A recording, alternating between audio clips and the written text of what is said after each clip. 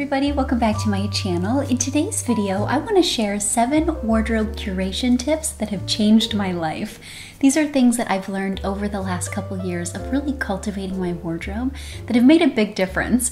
It's required a lot of trial and error, and my hope is that by me going through all of these steps, I'm able to save you a little bit of heartache in your own wardrobe journey. So let's get started. First up is that progress is always better than perfection.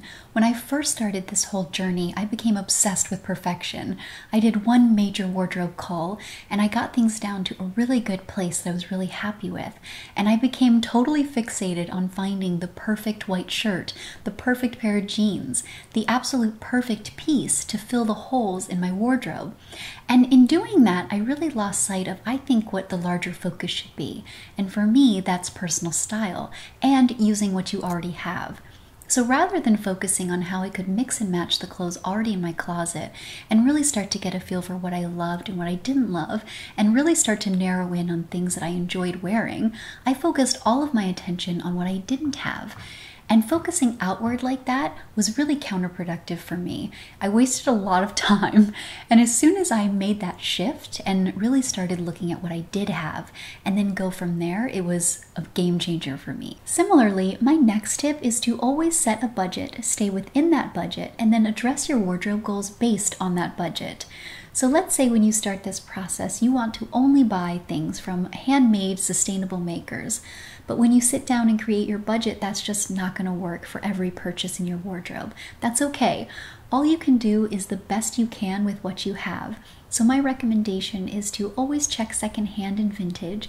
That's a wonderful way to find things that are unique and interesting for your wardrobe, and also things from these brands that you might not be able to afford otherwise. It's something I've done and continue to do many times.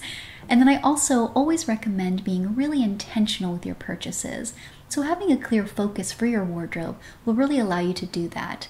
And then of course, once you do buy something, take very good care of it and really use it and enjoy it in your wardrobe. And make sure that it's getting the respect that it deserves in your closet. So don't buy something with the intention of wearing it once, and instead buy it and care for it as if it's something that you spent a large portion of your income on. My next tip is that what is perfect for someone else doesn't have to be perfect for you. So just like I mentioned in the first one, it's very easy to compare yourself to other people, especially now that we have access to people's wardrobes in a way that we've never had before, and you're able to see exactly the items that they have and how they wear them and how they work for their wardrobes and their lifestyles. And it can be really tempting as you're going through this process to say, okay, my style is X. And X style, based on what I've seen, requires a white button down, a pair of dark wash denim, and a pair of black pants, for example. So you set out to find those, but the more you wear them, they just don't work for your life. It is so important that you're honest with yourself when that happens, and you focus on developing your own unique personal style rather than copying what someone else enjoys wearing. My next tip will probably come as no surprise to you if you've seen any of my past videos, but that is to have not only a color palette, but also a year-round color palette. So when I first started, I had 3 color palettes.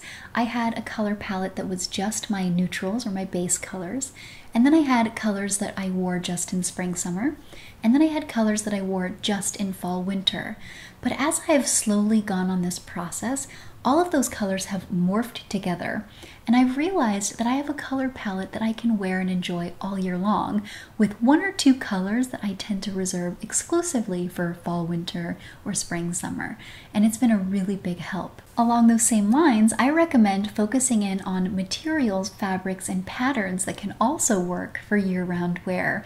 So this is something, again, like my color palette, I've evolved over the last couple years, and it's really been helpful.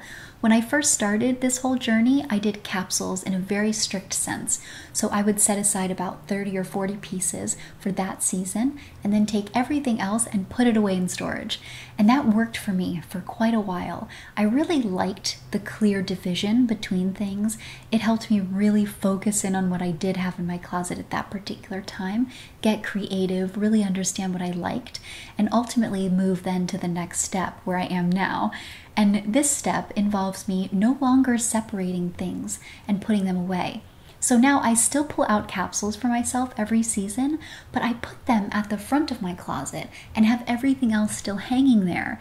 And what that has done for me is allowed me to mix and match a little bit more easily and really enjoy things all year long. So this was a process. I don't recommend this straight out the gate if you're still quite overwhelmed with your wardrobe and you don't really have a clear focus on what you love and your style, because I think it will become too confusing.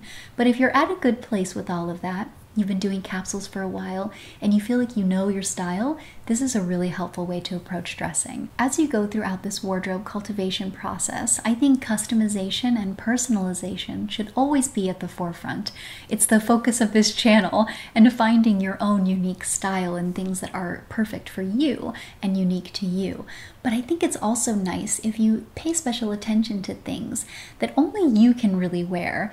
So beyond just an individual shirt, for example, or how you style that shirt, I recommend slowly incorporating pieces that maybe have your initials on them, or maybe an heirloom piece that only you have because only your family had it, or something that it represents a travel or a trip that you took and you picked it up as a souvenir. Something that when you wear it really tells the story of you. Having things that are perfectly unique to me make me feel like even the same pieces worn over and over and over again are a little bit more special. And last but not least is don't get rid of everything. This is so tempting and a trap that I fell into when I first started this whole process.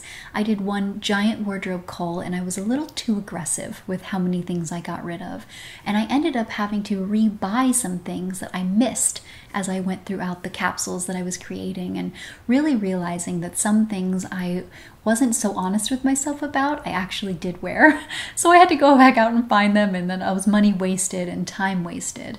So my recommendation instead, and something that I've learned over the years, is to, instead of getting rid of things physically, taking them out of your house, donating them or selling them or giving them to a friend, take things you're a little bit unsure about, put them in a container and put them out of sight.